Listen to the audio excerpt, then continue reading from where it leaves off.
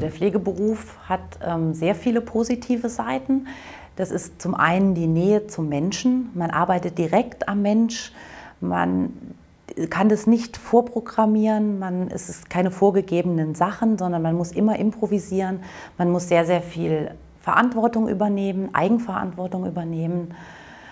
Ja, es gibt natürlich auch negative Sachen, mit denen man klarkommen muss, die Krankheiten der Menschen. Aber man sieht auch, wenn die wieder gesund werden, wenn man sie nach Hause entlässt, gibt das ein unwahrscheinlich gutes Gefühl.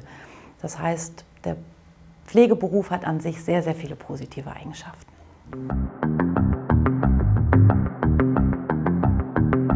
Schwalmstadt, Nordhessen, das sind die Kliniken Schwalm-Eder. Das sind zum einen die Standorte Melsungen und Schwalmstadt. Melsungen ist der kleinere Standort, Schwalmstadt der größere.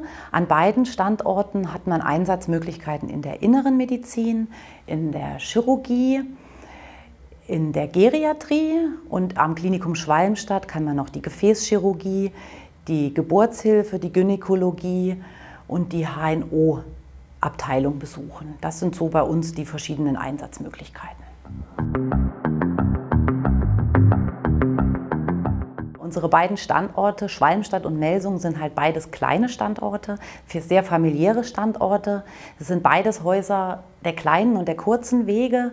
Man kennt schnell jeden, jeder kennt jeden, man passt aufeinander auf. Wir sind alle Teil eines Teams, die zusammenarbeiten. Und deshalb freuen wir uns, jeden Mitarbeiter begrüßen zu können, der Teil unseres Teams werden möchte.